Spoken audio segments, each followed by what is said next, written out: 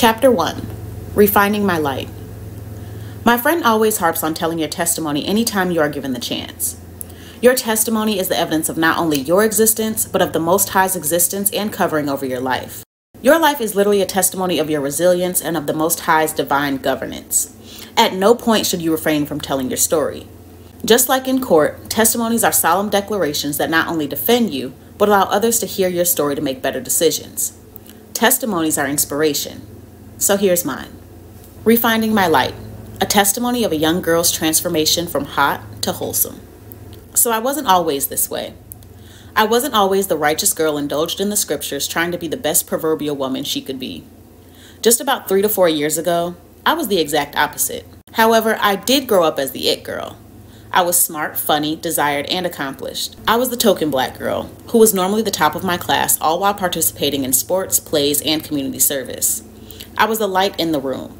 People and friends would normally look to me for smiles, empowerment, and guidance. Because of this, I was able to get full ride scholarships and opportunities that put me in a good position to succeed. One of my biggest accomplishments was the birth of my little sister, Layla. I know you are probably wondering, how is that an achievement or accomplishment of yours? Well, I prayed to God for her and I got her. I grew up around all boys and I craved sisterhood. So, mission accomplished. I went through a lot during my childhood. Although I kept a smile and shined my light, I had a lot of trauma that I couldn't necessarily voice or release. I was sexually abused when I was in the 2nd and 3rd grade. It left me in a place where I had nightmares, sometimes still do, felt bewildered and lonely, had lack of understanding, and pushed me into trying to understand sex and sexuality, all in the 3rd grade.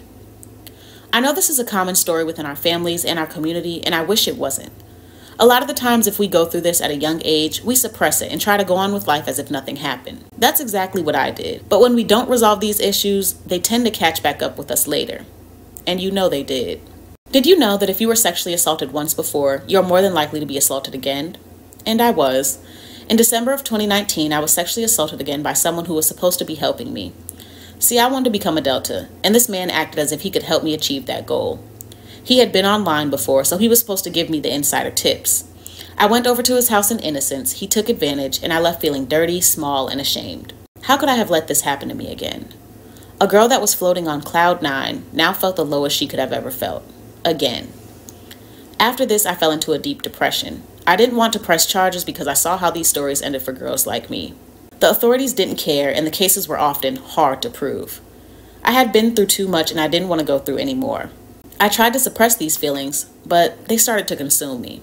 I wanted someone to help, but who could have?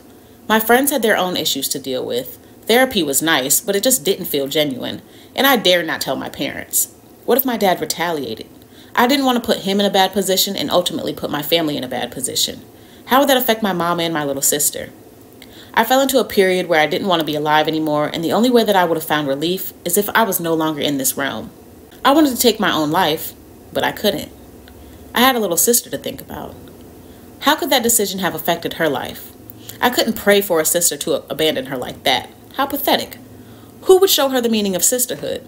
Who would be there for her as she navigated puberty in the 21st century? Who would be there to talk about her first crush? Who would uplift her? Who would she look up to?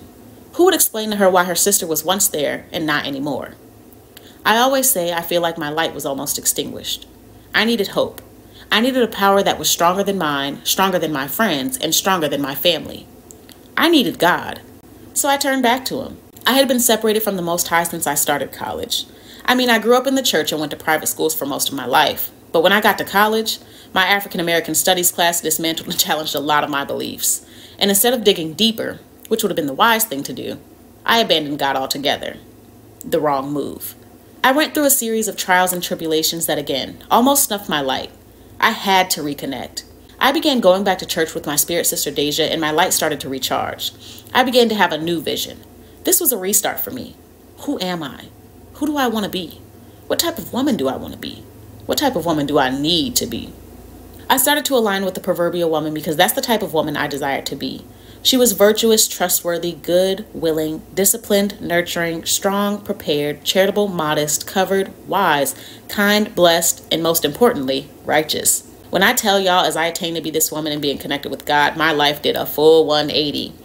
I felt purpose. I was getting downloaded with so much wisdom and vision, it was intense.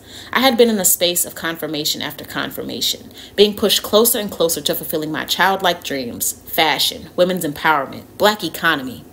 Being connected with people that could help me achieve my vision and getting support to get it. Attraction, alignment, all because I was being obedient to who God wanted me to be from the start.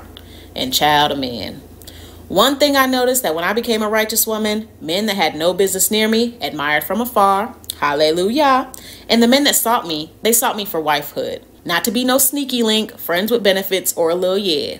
They were ready to go to my father and lay it all out. It was amazing, honestly. They weren't treating me as a hot girl anymore. They were treating me as the queen. I felt powerful, more than I had ever.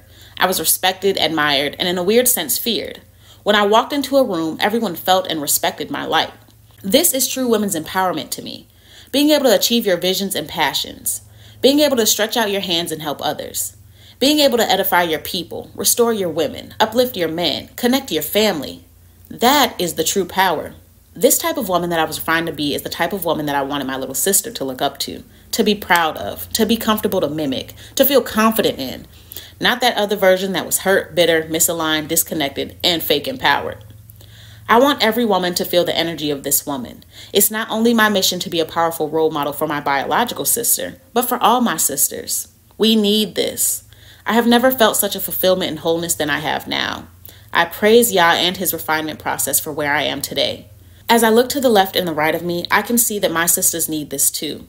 We aren't whole right now. We are broken, bruised, and misrepresented. I don't want that for us. We have to do better not only for ourselves, but for our community. It won't be easy, and at times it will be a struggle, but you have got to keep moving. I think every woman is in search for her true power, and as a walking witness, I can say I have found mine, and I pray you find yours too.